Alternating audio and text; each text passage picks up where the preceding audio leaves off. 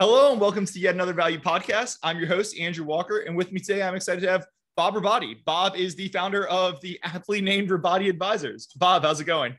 Very good. We didn't spend a lot of money to come up with that name. Didn't hire IBM $5 million to tell you what I like it. Got it. Well, let me start this podcast the way I do every podcast. First, a disclaimer to remind everyone that nothing on this podcast is investing advice. Everyone should consult their own financial advisors. Please do your own diligence and all that type of stuff.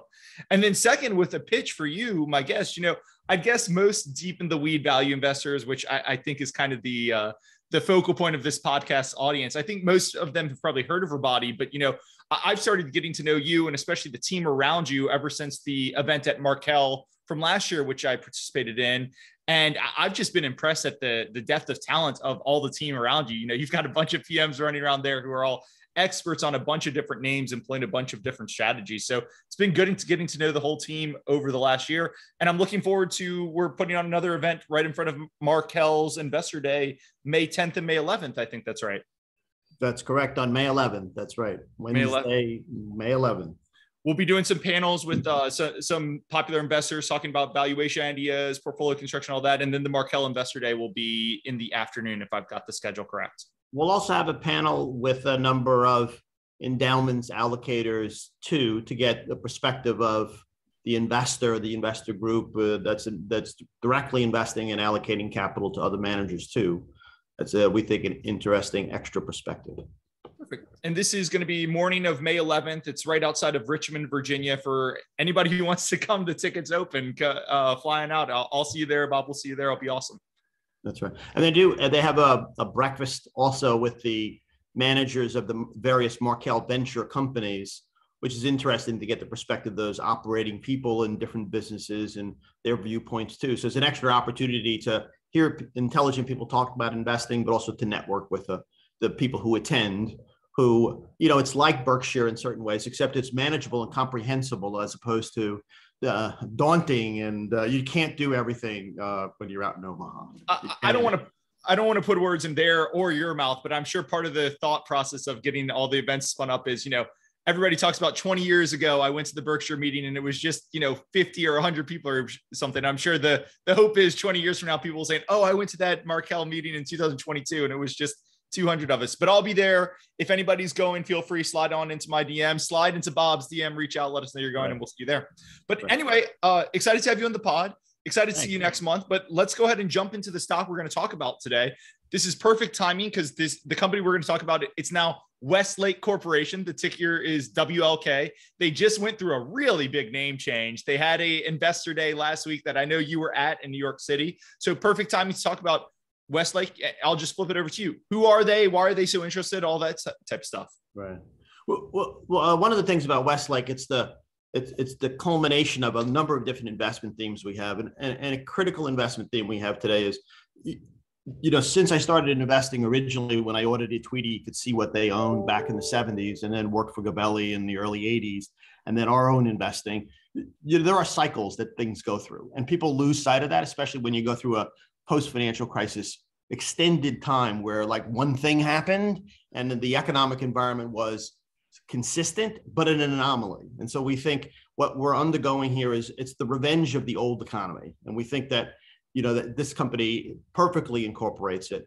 And we also think there's the revenge of the stock picker, understanding businesses and which ones are going to perform well in a changing different economic environment, and Westlake's a perfect example of those things. Perfect. So the business, please continue. Yeah. So one is the business is mainly a chemical business based here in the United States, and then the offshoots that come from that, and that's a critical element because again, an important backdrop is right. North America has a differentiated energy cost and will for the next decade, and that is a critical element. And what that means is chemical companies, fertilizer companies, businesses based in America that are making industrial products are going to use some kind of hydrocarbon. And that hydrocarbon is North American natural gas that is disconnected from the world's energy complex. And that's a huge advantage. And that advantage has gotten bigger when people have realized the issues with energy and energy security. So that's a critical element. The second thing is, of course, what they do with that, because what that means is this is a business that has a history of excellent growth, excellent returns, excellent free cash flow generation, all with no issuance of stock. So there's no equity issuance here at all. So that's their record they just highlighted, right?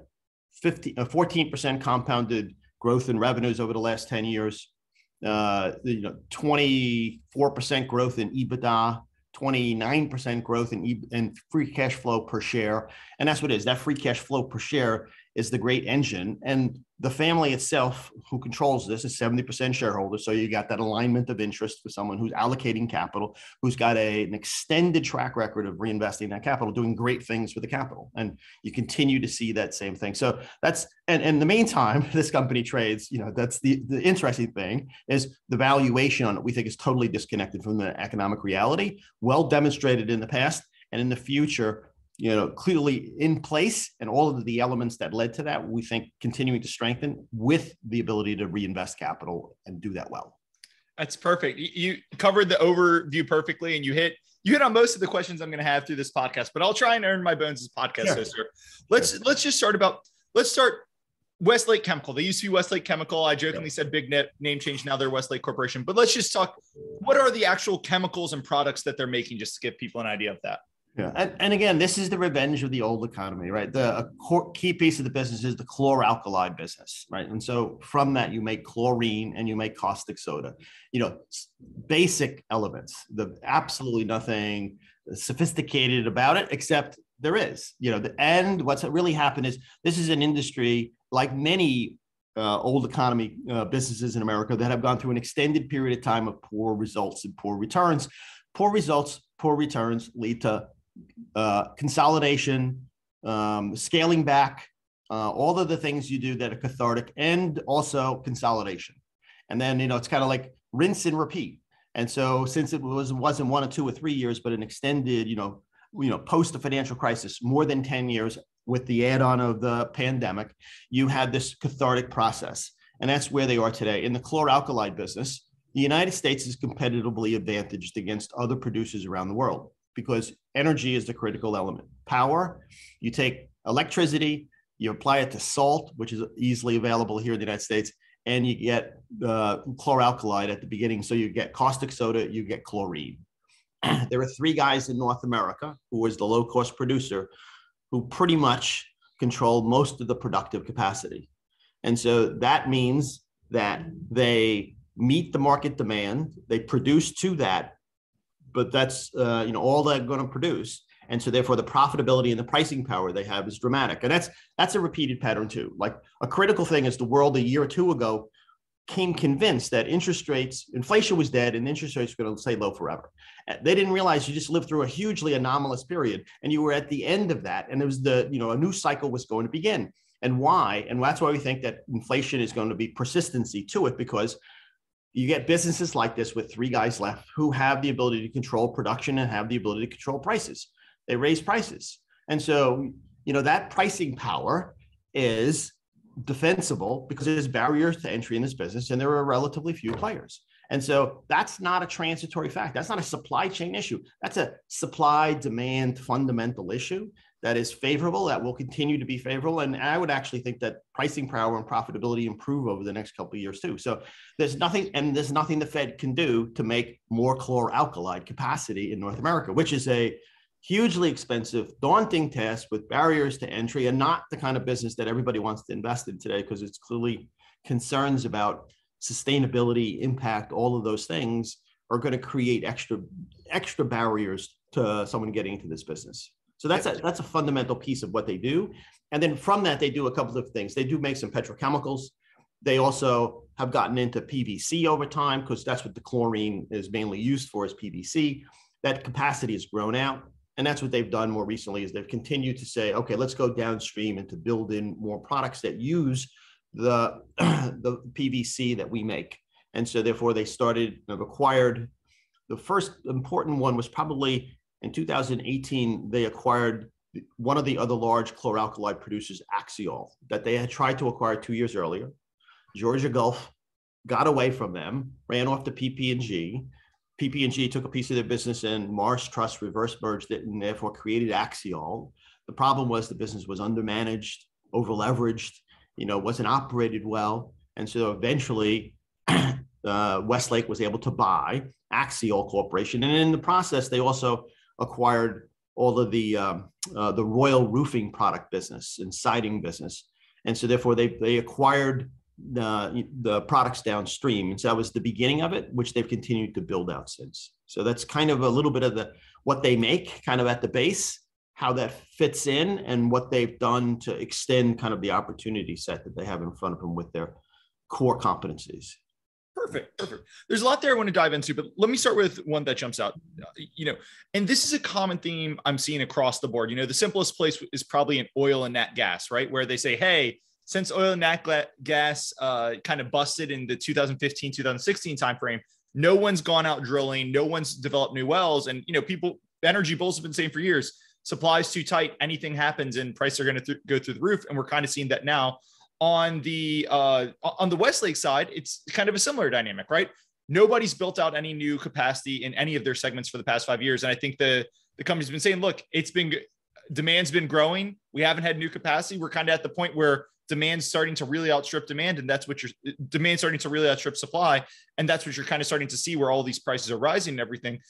I want to ask, with oil and gas, it takes probably 6 to 9 months to start going and turning on new wells and everything, maybe a little longer to find a lot of fields and stuff. But if somebody wanted to come and build a completely new plant to compete with Westlake, or if Westlake wanted to build a new plant, how long would it take for that new supply to come online from building out a new plant?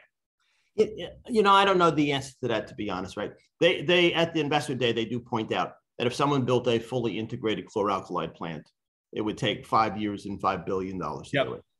The fact of the matter is, nobody would go and build a brand new greenfield plant, soup to nuts, right? So there are different pieces along the way, and they regularly debottleneck, and so the ability to kind of bring on certain pieces and build that out slowly, there's probably some potential to do that. But there's the advantage versus oil and gas. In oil and gas, there's thousands of people and thousands of participants, and therefore the discipline to that market doesn't exist. The discipline to many old economy businesses in America that are energy intensive, that have therefore cost advantages given North American energy costs, given natural gas's stranded availability in North America, means they're competitively advantaged. And that's for probably a decade, if not longer. Yep. So, and you've got 3 people, or in oriented strand board that we like, you've got 5 people that control the market. And even when we say things like that, there are geographic submarkets, right? North America is a big place. So the fact of the matter is, if you have a plant in the East Coast and you're selling product in Arizona, that plant's not part of that competitive landscape. So the competitive landscape is winnowed down, and you see it repeatedly, right? Because it was a week or 2 ago, right? The government was after Tyson chicken. And so because there's only 4 producers of chicken. And that's what they say, beef is the same and pork's the same. So you can go through that litany of old economy businesses that have winnowed down, and there are 3 or 4 guys left in the business because they haven't generated returns in more than a decade. And that's what they did. They right-sized the supply to meet the end market demand. Demand has been growing some over time, and therefore now suddenly demand exceeds supply. And when your demand exceeds supply, and there are barriers to entry, because to get into any of those businesses is time-consuming, difficult, and has even risks to it. It's kind of what you want. Theoretically, everybody wanted to own better businesses because they have things like barriers to entry, and therefore pricing power and high returns on capital and all of those things. Well, what's happened is those are the same attributes that many businesses in North America have today that are old economy businesses after decades of poor performance. Economics 101, things change. And therefore, the landscape is substantially and structurally different than it has been. And these are different businesses, even though you think it's the same thing. And that's why the market is saying it's only going to trade at 5 or 6 times earnings, because we know that that's peak earnings. We've seen that in the past. That was something different in the past. That bleeds perfectly into my next question. I guess my 2 next questions would be, why don't we just let's just start by throwing the valuation out there, and then we can go through that. So, Westlake, as we're speaking, what is it trading for? What type of multiple does that imply? I don't know. Is it 8 times earnings?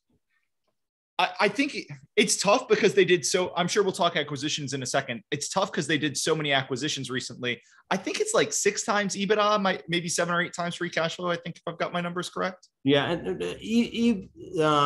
free cash flow should be a little bit better than EBITDA because there's plenty. Once they buy something, right, that includes even intangibles, and they're amortizing and they're depreciating, and therefore, really, once you own these plants, keep them. If you keep them well maintained, you're not building a new plant, but yet it has an extremely long life because effectively you rebuilt the whole plant over time. Every fitting and every pipe on it is different than it was. So therefore you've effectively rebuilt the plant. So therefore they have a longer life than their accounting economic depreciation is. So there's more free cash flow than would appear to be the case. Right? So somewhere around 6 times EBITDA, 6 times free cash flow. I mean, those are very cheap numbers for what we've described, right? It's competing in, at this point, somewhat an oligopoly. There's obviously great demand tailwind, supply is limited. So I think the first question would be a bear would push back and say, what the market is pricing this at 6x for some reason, right? And I think the reason would probably be it's looking at the company and saying earnings are peaking right now. I understand what Bob's saying, but I've got 15 years of example of these being kind of low return businesses that maybe Westlake can slightly out earn its cost of capital, but most of them on the whole earn their cost of capital or less. Like I get Bob saying that, but we've got 6 months of these businesses out earning and 15 years of the world telling us these businesses are return on capital businesses, and we're buying peak earnings right now. The one rule as a value investor everyone knows is you don't buy cyclicals at peak earnings, right? You wait till they're at trough earnings and the multiples look crazy. So how would you respond to that bear pushback? So first off, let me talk about that structural thing. So maybe 4 years ago, David Kessler, when we were making a presentation, came up with a checklist. Everybody got big into checklists, right?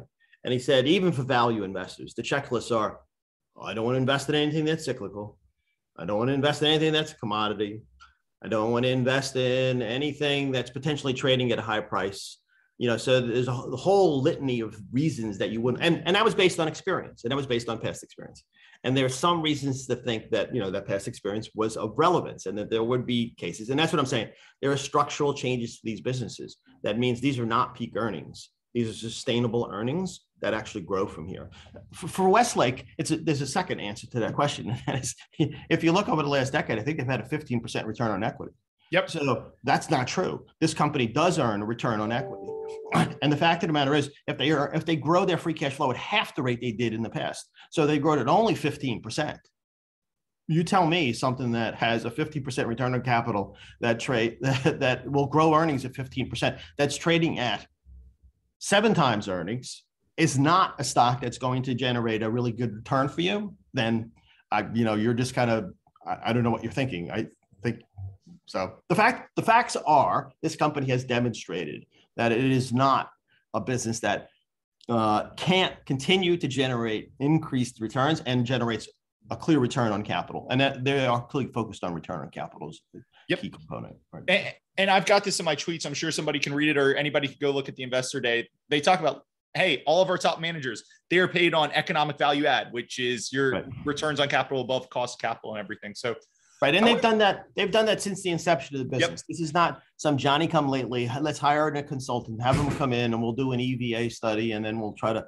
change our business based on that. The business is built, founded, fundamentally operated for its eternity based on that. And this is a family that has a record of understanding the businesses they're in and generating really great returns. And they own, as you said, they still own 75% of the company, which at that point you do kind of wonder, why is this a publicly traded company when they've got 75% of it? But obviously that's enough to keep them from taking naps in the office. No. That's a very good question, because structurally, one of the risks that exists in Westlake Chemical, having been an investor in out of favor discounted companies over my entire life with a control shareholder, is that there's a risk that the control shareholder sees the opportunity better than I do, and has the ability to avail themselves of that opportunity. So clearly this company for the last 5 years has always been something that it would be easy enough for the family to leverage it a little bit, take it private, and own 100% of it.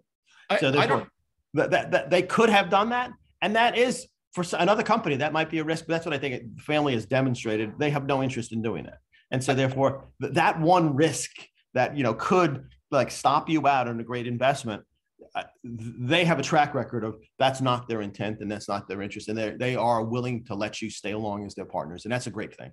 Yeah. I don't know if you followed Cornerstone Building, which it's tangential. So they just had this happen, right? Like it seemed like the earnings were about to inflect, and CDR owned 65% of them, took the shareholders out at what was a nice premium to the prior price. But, here we are just yesterday, Cornerstone came out and said, hey, we sold a division for $500 million, which by the way, is about all the cash that CNR is going to need to raise to pay out minority shareholders. So CNR is pretty much free rolling a buyout of the whole business. Just crazy. Yeah, that's right. And that's the reward they get for having owned it all these years. And clearly there's been mismanagement at the ownership level.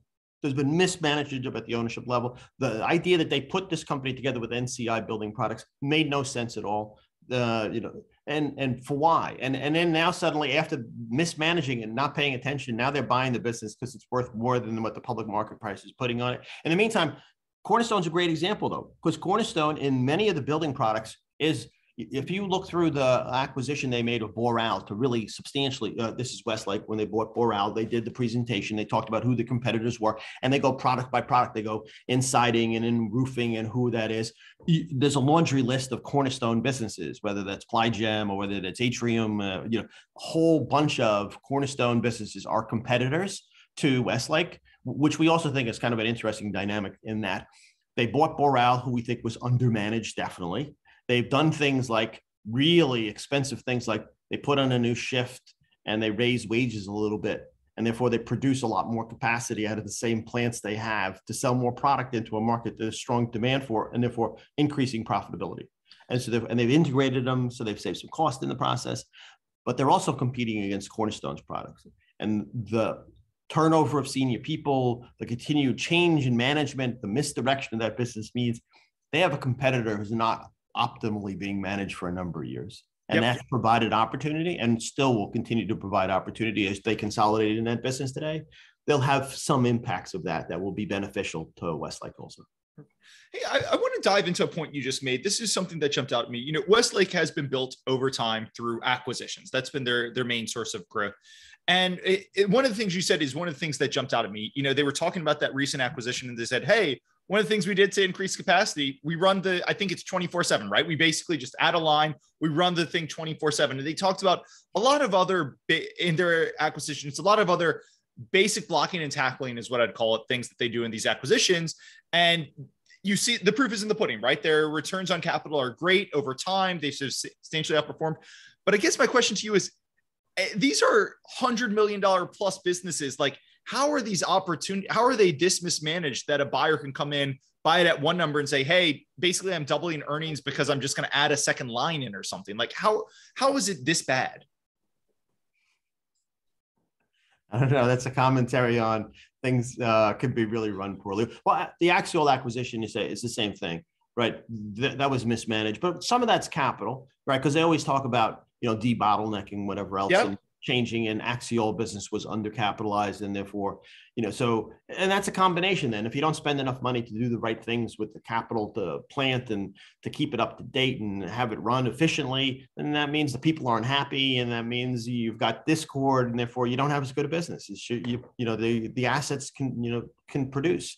And so thinking about it intelligently, and then when you get acquired by somebody who's thoughtful of who raised the rates. They said in one of the plants, the guy at McDonald's was making more money than the guy was working in their plants were at Boral. And so they raised the rates. And so therefore suddenly you have employees who like you. And it's the same thing in a different company. Interfor bought Georgia Pacific's plants, and Georgia had closed down the plant, and they started back up again, and the employees suddenly loved them because Georgia Pacific didn't run it well, didn't like it, shut down the plant, and people lost their jobs. This other guy comes along and hires people and runs it well, and therefore you have a happy employee, and employees are critical elements in making the hard assets productive and generate the maximum opportunity. It's hard to measure that. That's it. But that fact is critical and really does make a difference. Yeah. It's one of those things, when you're starting out as an investor, everybody says, oh, you want to invest in the great management teams or the great companies. And it sounds so trite, but then over time, you've probably been doing this a little longer than I have, but you just see these companies, like one company, they're 2 turns cheaper, I'll buy them. And then 3 months later, it turns out that their acquisition, they overpaid or the operations are off or something. I just like, I always think in my head, Charter versus Altice. I'm not sure if you follow cable super closely, but Altice was always so much cheaper than Charter. But guess what? Altice is falling off a cliff because their operations are awful and the executive team lost the handle, and Charter just chugs along. Everything's going perfectly. And yeah, it's just the difference between great management teams and okay and poor ones. But I will warn you, Andrew. That's absolutely true. This is just not, but I will warn you though. How do you think about that, and how do you characterize it, and what's the proof, and what is cause and what's effect? There are plenty of businesses that have great records, that therefore people then assume there's great management, and that may not be the case. And so therefore, and then they get halo valuations, and there are fundamental problems with some of those businesses. So it's more difficult to really know what's a really well-managed company, because we do, with the tendency is, if the record is poor, there must be poor management, but as Buffett says, when a manager with a great reputation meets a business with a poor reputation, who wins? And that's fundamental to was that a great business, or was that a great manager? And is something changing in the business that the manager therefore is oblivious to, because he's busy making money and it looks great and he's getting patted on the back? The one I was thinking about, as you were saying, like when you say great acquisitions, they come in, they find synergies and operations that no one thought of. Like everybody thinks of Danaher, which has been great. But the other one people used to think of was GE, right? They'd buy a company, they'd cut working capital in half within 48 hours. They'd figure out all these cost synergies. And guess what? That blew up spectacularly. It turned out a lot of that was based on some funky and accounting and stuff. So it's so hard. Or everybody wants to invest in businesses with great culture. 3 years ago, you know what business everyone thought had a great culture? Activision Blizzard. And guess what? It turned out there was a heck of a lot of sexual harassment and all sorts of other crazy stuff going on. So it's just so hard from the outside to see what's luck, what's real skill, and all that sort of stuff. Well, someday I'll go on and I'll give you my tirade about GE. I thought Jack Welch was probably the worst manager that probably ever lived. And his reputation was so misleading and so untrue. And he's the guy who ruined that company. And he retired and got a $400+ million bonus, the largest bonus ever, for setting up a house of cards. And that's what it was when he left that business. It was a house of cards, and that was all manipulated earnings. And so that was a horrible environment. And I love people talk about Six Sigma, and they talk about GE, and they say, oh yeah, good managers, we move them around from different division to different division. In the meantime, on the energy business, where I'm a really heavy investor for a long time, whenever I met anybody who was in the energy business and they competed against a GE subsidiary or an acquisition of a company that was acquired by GE, they said, field day for us. This is just going to be great. Because anybody there who's competent is going to leave. And whatever the advantage they have, they're going to lose, because GE isn't going to be able to know how to run that business. They paid too much for it probably, and they're going to mismanage the business. So great. I love having GE as a competitor. So that was my experience. People in the business who would compete head on head with a division. And, that's the opinion of GE. So anyway. Let me turn. So Westlake is a business that's been built through acquisitions. Obviously, people think of them as good capital allocators, good acquirers. And as something like I always come to when they're in acquisitions, and someone kind of asked this at the investor day, right? Like, hey, you're in the business of acquisition, so I trust you with capital allocation is what it comes down to, right? And right now, somebody said at the investor day, somebody asked, hey, you're going out and buying businesses for a higher multiple than your stock trades for kind of on the stock exchange, right? And whenever I see that, I have the question, like, is there kind of signal in that noise, right? Where instead of going out and aggressively repurchasing and retiring shares or something, the business seems still kind of committed to going and acquiring businesses. And maybe that's great. They've created value through it over time, but I look and say, they don't think the best use of their capital is their stock. So should I think the best use of my capital is the stock? I don't think you can actually do that. You don't get too hung up in the numbers, right? I do think a business that generates free cash flow, that sees opportunities to expand its business, to fill out the business, to generate good returns that potentially are incremental to the business they already have. Those opportunities don't come along that often. And those opportunities you need to seize. You can kind of buy back your stock almost at any time, although you can't, because you only want to buy it at the right times, right? If it's trading at too much money, you don't want to buy it back. Or if it's trading at fair value, it's, not and much value add, but acquisitions that make sense, I really do think I've come to believe are the best use of capital. because those opportunities don't come along all that often. And I'm sure the numbers, they're doing the calculations in terms of what that business is, what they think that business will generate, what returns they think they'll get on that. And they have the experience of having done this and the conviction and the understanding of those businesses that they're acquiring, because they are related to what they do, that I think their calculations and penciling of those numbers and what they're paying for it is a good economic return. And the other thing with the business that's 75% owned by insiders, like I'm sure they'd love to buy back stock, but there's kind of only so much stock they can buy back because it's thinly traded. It might make more sense for them to just spend all their times on acquisitions where they actually can move the needle versus, thinking a lot about repurchases and maybe buying back 3% of their shares over the next year. That was interesting because that question got asked once or twice, at least in the breakout session after. And I thought they were unequivocal in the terms of, no, we have an authorization to buy back stock. We will buy back stock. And so that's a regular thing that we understand the value creation of buying stock for less than what the business is worth is incremental to the earnings.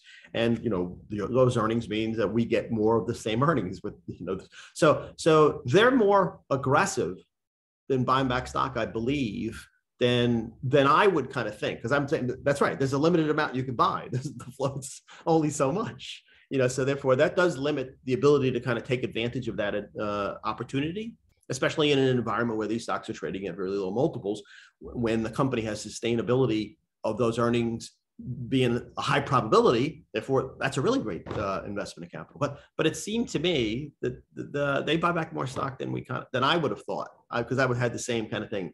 You can't do much there. It's just a limited opportunity. Music to my ears. Anybody who listens to this podcast knows that I love share repurchases. That's close to the top for me for investing in a company. Yeah. Let's talk about so the company used to be Westlake Chemical. They renamed themselves Westlake Corporation in large part because they've been moving a lot into HIP is I believe it's HIP is the segment, but housing and infrastructure, where they're competing with CNR and everything. So, the company addressed it at their investor day. They said, hey, here's why HIP and performance and essential materials, which is their legacy kind of chemical stuff. Here's why these two segments belong together. But I think the reason they put in their investor day is because a lot of analysts look at this and say, do these really need to be together? So I just want to turn it over to you. What do you think about the move into housing, and do these two segments need to be together? It's interesting in a world in which everybody wants to separate everything. Everybody wants to spin off businesses. They have different valuations. So let's do something that helps the public markets. I do think that too many corporations run their businesses, make strategic acquisitions or divestitures or structures based on the market flavor of the day. And to run your business based on what the market likes today is a poor way to run your business. And so, I think that's one of the advantages you get. You have a family that owns 70% of the business, and the idea of spinning it off just because you get the sum of the parts would have a higher valuation on it, they're not going to do that. I would suggest that over the last couple of years, the fact that they are integrated in has probably been advantageous for them. And it's interesting because there's a difference, right? Because in the chlor-alkali business, they're making PVC. Now they're doing the home building products. That's very different than Olin's approach. Olin is a merchant producer of chlorine and of caustic soda, and they sell it to somebody else. 5 years ago, I met with the CEO of Plygem, and he said, maybe it was 4 years. Anyway, it was right around the time that Westlake acquired Axiall. And in that process, they got Royal business products, siding and roofing. And his comment to me was, well, they can't be in that business because that makes no sense. There's channel conflict. They're the PVC producer and supplier, and now they're going to compete with me, who's making the siding product. So they can't stay in that business. So they're going to divest somehow with that Royal business. And instead they didn't. And instead they built it out. And I would imagine maybe in the last year, there were times when Plygem was in need of raw materials because there were issues with that. And, that's part of that structural change too. The fact that, you potentially want to be integrated, because then that gives guaranteed sources of supply of the critical elements to therefore make your products to sell them into the marketplace. So I'm thinking that their belief is a little bit being vertically integrated is advantageous and enables me to have an advantage over my competitors in building products, because I know I'm going to get my source of supply. Yeah, it's one thing I think the pandemic and the post-pandemic times really illustrated, right? Like as you said, it used to be so much, cut up your supply chain as much as possible. Like you just want to focus on one piece. But I think we're seeing people that own their entire supply chain, like they've just got so much more flexibility. And I get, yes, you should be able to do everything with a contract and stuff. But, in tight supply chains, when things get crazy, there's an advantage to being vertically integrated. And we're seeing that now. And, just with the way the world's kind of deglobalizing a little bit right now, it seems like it's worth paying up for companies that are vertically integrated versus maybe who can be kind of at the whims of the market or their suppliers or anything. So this chlor-alkali business is interesting. I do think, in terms of the how American industry has changed and what it's done, right? Because what you really have, they have a very consolidated, competitively advantaged North American chlor-alkali industry. And what drove that to the culminating event really was not Axiall being bought by Westlake. That was a nice incremental one that took two other competitors that were 4 and 5 and made them 3 or 2. And so therefore that was nice. But the key one was really in 2015, 2016, Dow and DuPont merged. And so when Dow and DuPont merged, they said, okay, now we want to only be in specialty chemicals because everybody knows specialty chemicals, barriers to entry, stability of earnings, higher returns on capital. So what are these other things? So chlor-alkali, this is a base product. We don't want to be in this business. So they took their chlor-alkali business and spun it off into Olin. So Olin was one of the top competitors. They were one of the top competitors, but the combination of those two, right? The shareholders of Dow DuPont ended up owning 51%, but that ended up probably being close to 40% market share in chlor-alkali business and took them out of the business, Dow. But Dow needs those base products. And so therefore contracted to buy them back for a 10-year period at a fixed price. So therefore they have secure source of supply on a key integral inputs into making their high-end products with their high-end margins. So I'm interested to see what happens in 2025 when that contract expires and Dow DuPont suddenly need products in the chlor-alkali chain and don't have that capacity. Yep. And what's happened is, with Olin in the last 2 years, right? Olin's pricing has dramatically changed and the profitability has gone from, was it 600 million of EBITDA went to over 2 billion of EBITDA within an 18-month time period, because the industry was able to adjust to the fact that we're going to produce what we need to produce and therefore we have pricing power. So the margins expanded dramatically in that business. And so the culmination happened of the consolidation that had occurred that hadn't occurred for structurally, you would think that would have happened a long time ago. But it also will be see, again, how people run their businesses based on what Wall Street tells them to do and how they potentially have divested of something that is an integral part of their supply chain to make a lot of the products they make. And what happens at that point where they have to now contract in an open market from someone who probably has strong pricing power. So it'll be interesting. But again, vertically integrated, not vertically integrated, making those decisions, what's the longer term outlook for those are critical questions that kind of come into play. And if you make those decisions based on what Wall Street tells you, then that's a mistake. If you make those decisions based on your understanding of the business and what you see the outlook to be and where you see there's opportunities or not, that's a seems to me a much superior approach. That may take some time because right for Olin, it didn't immediately culminate into something, but that company, Olin's cheaper than Westlake. So that actually, so look, Westlake is the first one of these companies I've looked at, but I'm liking the story. I like the valuation. I mean, you pitch a great story, 6 times EBITDA with, demand growing, supply frozen, these great dynamics. That's awesome. That was the next question I was going to ask. Opportunity cost. Olin, I'm just kind of looking at Bloomberg. Olin looks a little cheaper than Westlake, seems maybe a little simpler. You probably get a repricing story in 2025. So why was Westlake the kind of the choice, the horse you rode here over Olin or some other chemical company I'm not thinking of? I guess I followed it since it IPO'd, and maybe we bought it like 5 years later. We followed it, we didn't buy it. Stock had a run up, and then it is a cyclical business, has cycles, and so therefore there was a cycle. The earnings got depressed, the stock came in, and then we bought the stock. So we've owned it for a long time. I visited with the people. I have conviction that, because that's what it is, a company that generates a lot of free cash. Then the question becomes, okay, what do you do with that free cash? And in my mind, Olin's cheaper than Westlake, but I'm not sure what Olin does with its free cash. Yep. And I know, I don't know that, I have no idea what particular thing Westlake's going to do with their cash, but I know from their track record that they're going to get high returns in reinvesting that capital.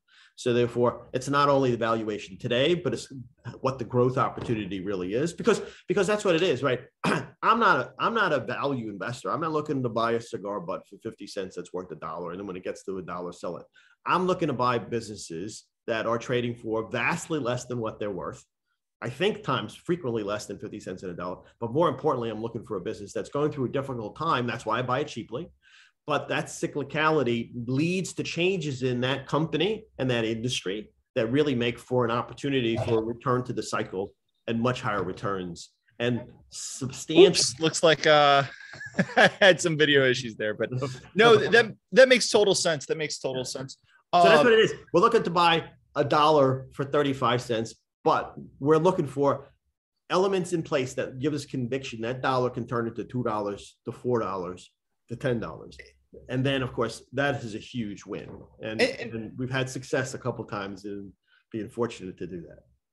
And that's one of the things like I love about share repurchases in businesses that are kind of going to grow, because if you buy that 50 cents for $1, as you said, if it's just a traditional value trap, it takes 5 years to get your dollar back. Like that's a nice IRR, but it's not great. But if you buy a business for 50, or you said 35 cents for $1, and that dollar grows to $1.50 in the meantime, because the business is growing and they're repurchasing shares at a discount, like it really puts time on your side to do that.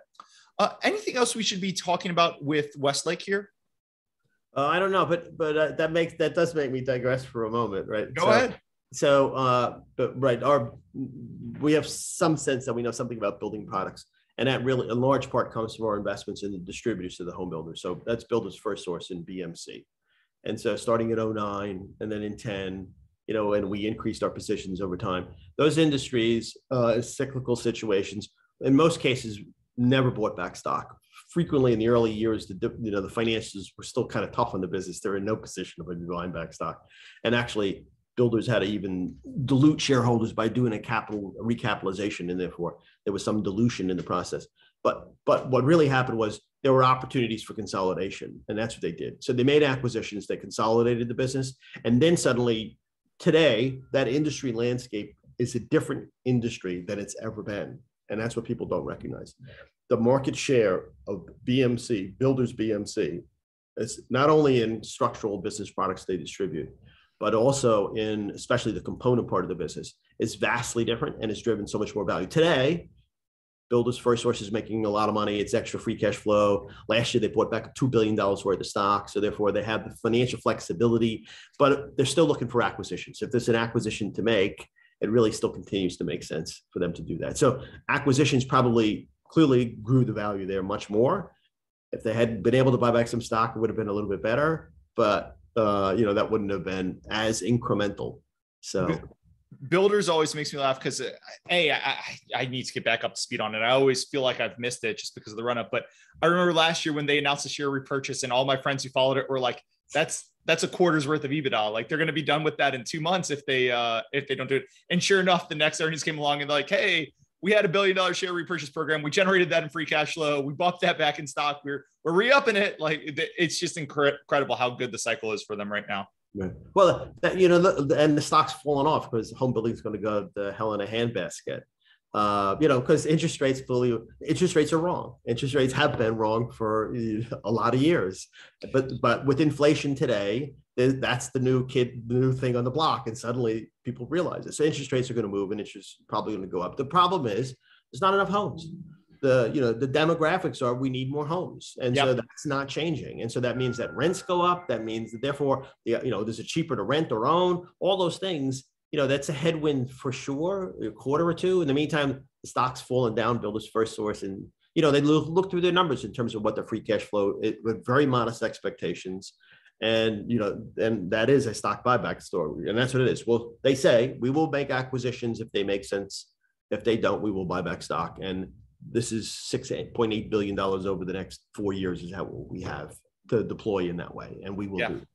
And the market's given them the opportunity because now the stock pulls in further. So they don't have to use nearly as much, or they buy a lot more with the same dollar.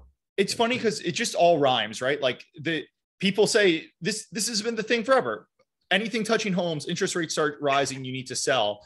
Any interest rates start rising, you need to sell the cyclicals. But with Westlake, it's, hey, we underbuilt supply for 10 years, and now we're in a place where demand's rising and supply can't keep up.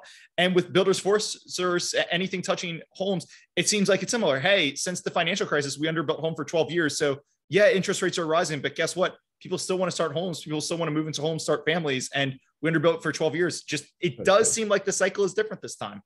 Well, that's what people have ignored is in 2008, 9, 10, 11, that industry went through the worst depression ever.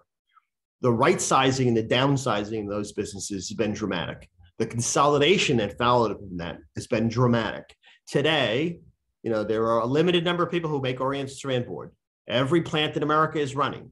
We're building not a huge amount of homes, and the capacity is fully employed. Lumber is the same thing. And what is the industry doing in the strong times? They're not building a new plant. They're acquiring the competitor and they're buying back their own stock. So the supply side of the equation is not changing, and the demand side is sustainable and probably is going to grow over time. And so therefore, and when you only have 3 suppliers and you're the distributor, that's a fundamentally different place than being 10 suppliers and 15 distributors. That's a mess. Nobody has pricing discipline, and you have cyclicality. You've got a different industry structure, both of the people who are making products that go into homes and the people who are distributing that. That's a fundamental difference. And the whole industry on all sides has been downsized to fit to 800, 900,000 homes a year, maybe 1 million homes a year. That's it. And so therefore, that's less than what we need. So therefore, the demand for their products exceeds the market's ability to supply that. And they're not changing that supply number because it took a decade plus to get there. Yep. That's the change. That's what's different. That's what people are ignoring. I'm with you. And it's just, you mentioned lumber. I think last week when we talked a little bit oil and gas stocks, like across the board, chemicals, Westlake, it's like, I just see all these companies that are trading for 6 times EBITDA, just minting money and free cash flow at this point. All of them are saying, hey, demand is outstripping supply and there's no supply coming on. And the market just kind of yawns, and I mean, it seems to me the market's just pricing an imminent recession, but it seems like the cycle is much different. And, I think back earlier this year, US Steel was trading for, X is the ticker, trading for about 20. Tangible book value, there's 27. They were absolutely minting money. And I kept looking at it and saying, what the heck's going on? And now they got a boost from a war and a couple other stuff. But, I think the stock's almost a double since then. And it's because if things trade this cheaply while they're making this much cash, it doesn't take much for the stocks to start having to go higher. So revenge of the old economy. That's it. But what I also will say that in addition to really cheap valuations is given the financial conditions of these businesses, many of them with like no net debt. So if there's a hiccup and a slowdown, these are historically levered businesses too. So the risk associated with a downturn, a slowdown, their ability to manage that is vastly different because I don't have debt payments that I have to make. Yep. And therefore I got to sell product to get cash. Instead, I'm like, I'll lay off a couple of people. I'll get rid of a shift. I'll make less product. I'll just make the product the market is looking for, and I'll keep pricing. That's what pricing is my profitability. It's not a volume game. It's all about pricing and profitability. That's what I was saying with US Steel. Everybody would tweet at me and say, hey, like you don't buy cyclicals at low multiples. That's the top of the cycle. And I say, I get that, but guess what? They've had a low multiple for 9 months now. And we've never seen a cycle where they do super normal profits like this for 9 months. And in that time, they went from 2x levered to negative 1x levered with lots of net cash. So if the cycle falls off tomorrow, like they're not going to be on the verge of bankruptcy like they did every other cycle, which I thought was hugely different. We've been running for almost an hour. I've really been enjoying this. Any last thoughts on Westlake or any last thoughts on cyclicals, revenge of the old economy, or anything you want to get out before we wrap this up? Well, no, but it's also revenge of the stock picker because it's not every base business and it's not every company. I think it is company specific. You got the right company in the right business with the right management, the right capital allocation. Those are critical differentiators. And so being able to identify those and invest in those is an extra reason. And an index can't do that, right? And as you move from, large cap, and what's happened over the last decade is, right, the large cap's done really well. And of course, the subcomponent of the large cap is a few who've done extremely well. And so therefore, if you own the index, you kind of own it all plus, and it's efficient and it works. And everybody becomes, oh yeah, passive investing is the way to go. Why would you pay money? Why? That's ridiculous. If suddenly the hockey puck is, is in a different spot and everybody's at the ice fighting over there where it used to be, and you got to get to where it is and move down. And the market caps on all of those companies have compressed. So it's a much tinier universe. And so therefore, as all that capital, and it's not just equity capital, right? Because fixed income markets are bigger than equity markets, right? And in 2000, and people say, oh, there's certain similarities the last number of years to the internet bubble. It was different. At the time, I think it was the 10-year treasury was 6.5%. The fixed income market was not mispriced and missed value. So now you have all public markets, and it's not public, it's private, because the private markets have grown, but it's all based on the interest rate, and the interest rate's wrong. And if you've got a 1.5% 10-year treasury as your base, when you start to then price up based on risk, you're in the wrong place. And so much of that has to move. There's going to be so much capital movement, it would seem to me, in the next decade. The next decade, the idea that 2020 is going to be like tens were, it's just laughable. That wasn't a huge one-time anomaly.